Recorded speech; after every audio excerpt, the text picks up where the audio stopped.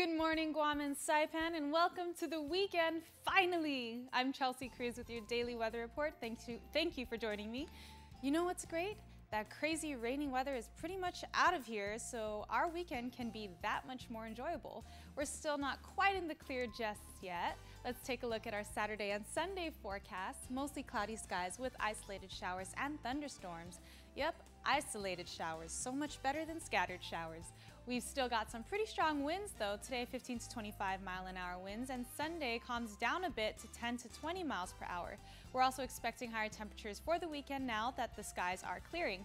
A high of 88 with a real feel of 98 for the weekend. If you missed that island heat, well, there you have it.